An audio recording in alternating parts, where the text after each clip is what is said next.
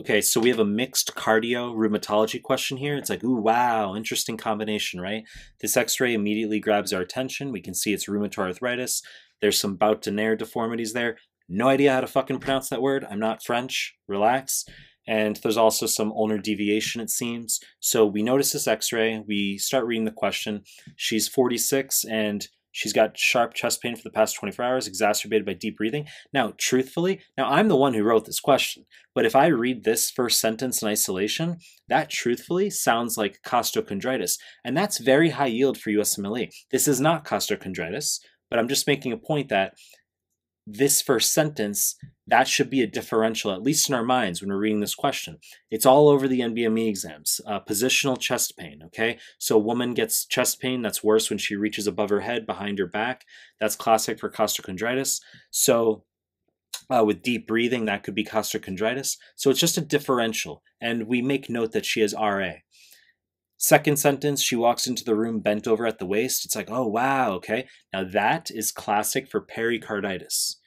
Now that makes sense, right? Because pericarditis is worse when the patient leans back, better when the patient leans forward, okay? So a classic descriptor is patient walking into the physician's office bent over at the waist. Current medications include naproxen, prednisone, prescribed to her by a rheumatologist. The importance of this sentence is just reinforcing that she has RA, okay, in case you didn't already grab it from the x-ray, which was obvious anyway. I don't want to get too tangential, but I'm just going to quickly mention something about RA because it's so high yield, is that when we manage it, the symptoms there's two arms of management. There's symptoms only, which is NSAIDs followed by prednisone, but the management of NSAIDs and steroids do not slow disease progression, okay? Symptoms only. That's how this woman's being managed. And then we have the DMARD arm, disease-modifying antiemetic drugs, which do slow disease progression. Almost always methotrexate first, followed by TNF-alpha drugs, okay? Not the focus of this question, but I just want to quickly mention that because of its yieldness.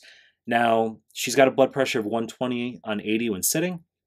This decreases to 112 and 76 during inhalation. Now, the physiologic process of blood pressure decreasing with inhalation is called pulsus paradoxus, okay? Now, pulsus paradoxus becomes relevant for USMLE when the drop during inhalation is greater than 10 millimeters of mercury, okay? But I should make it clear that it's not called pulsus paradoxus only after blood pressure drops more than 10 millimeters of mercury with inhalation. It's pulsus paradoxus to any degree. And I say this because I've seen this in NBME questions where they'll say the pulsus paradoxus is less than 10 millimeters of mercury. You're like, what the fuck? You're like, I thought pulsus paradoxus was when it was greater than 10 millimeters of mercury. So you learn that it just refers to the blood pressure dropping with inhalation. Now, why does this happen? It's because during inhalation, diaphragm moves down, decreased intrathoracic pressure, increased venous return to the right heart, increased right atrial filling, simultaneously increased compliance to the pulmonary vasculature. So that leads to a transient pooling of the blood in the pulmonary vasculature, decreased left heart emptying. Okay, so systolic blood pressure decreases slightly during inhalation.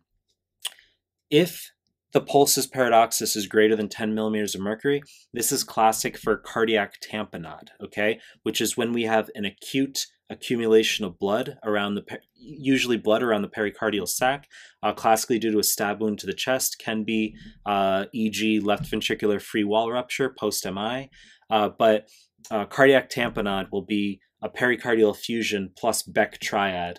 Okay, so JVD, muffled heart sounds, hypotension, and you'll have a pulsus paradoxus greater than 10 millimeters of mercury, drop with inspiration. Yes, okay, there's some students who are going to be pedantic right now and say, what about severe asthma, etc.? It's true, but for the point of USMLE, it's usually cardiac tamponade. And so the translation of this finding in the vignette means diagnosis is not cardiac tamponade, okay? And we've already established in our minds that pericarditis is likely based on the fact this patient's bent over at the waist. Now, how does it relate to the rheumatoid arthritis? And this is the value point.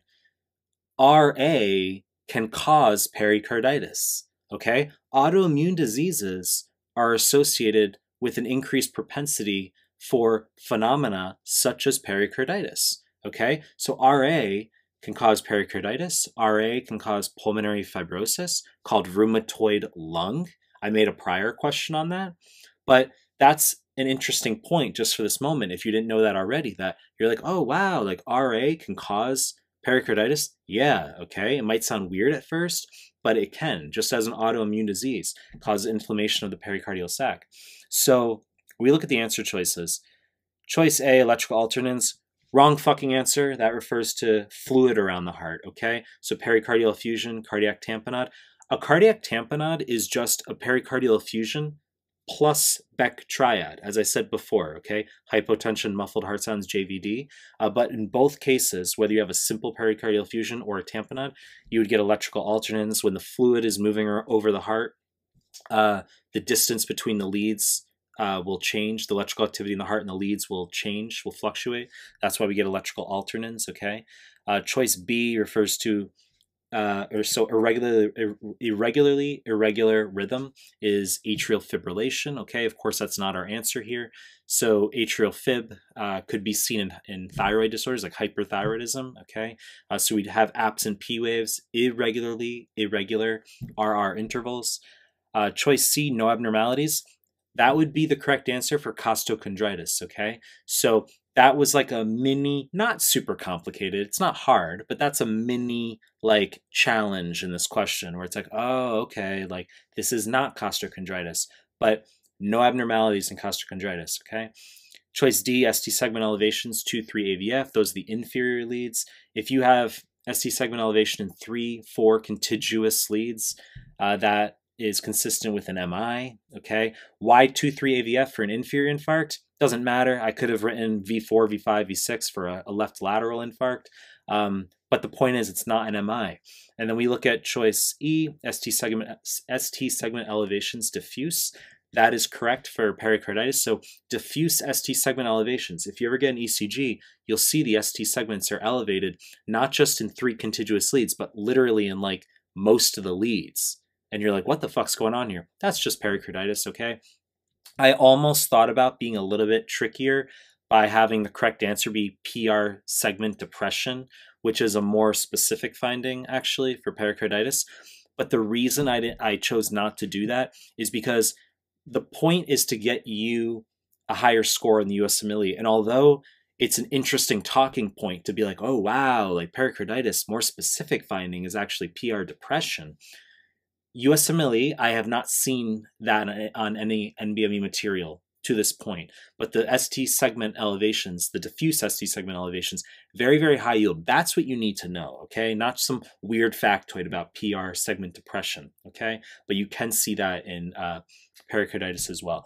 So that's it for this question, all right? We can obviously do a much more lengthy discussion on things. I'm going to make more content as I'm doing here. So if you liked this video, subscribe to my channel, and I appreciate your time. That's it.